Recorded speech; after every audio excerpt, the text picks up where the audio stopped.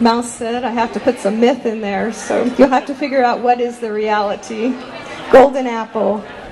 My friend Lisa dons worn cowboy boots, mounts chestnut horse, an orange slice in her hand. She longs to stay in command of this citrus ranch, farmed 4 generations before her. Atlanta paced through midnight orange groves, lights radiating in rings from her body, a smile on her face. One bite of orange cost her a goddess race. Juice stripped off Kahuya maiden lips before bathing in green tree pool, evil spirit home. She awakened in cave. Tashi's feeding her wedges of people's souls.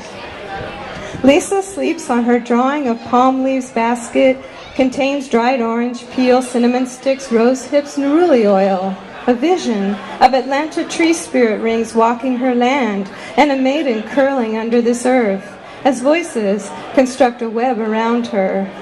Murmurs rise to the surface, orange blossom petals form images on woven container. Lisa's tears caught in this ritual casket, lifted by light rings, an offering to the ground.